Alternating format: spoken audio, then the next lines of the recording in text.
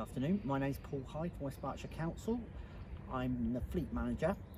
Usually today we would be delivering community bus services, school runs for a local authority, but since this COVID-19 incident, the team now are helping the community out by delivering meals and prescriptions, and today was a really good day for the team.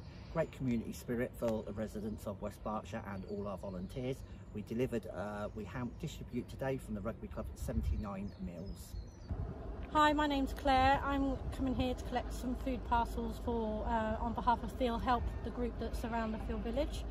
We've helped numerous people, various things from getting prescriptions, but this is a major help for some of our families in the village. In Hungerford we've got over 200 volunteers, it's an amazing effort.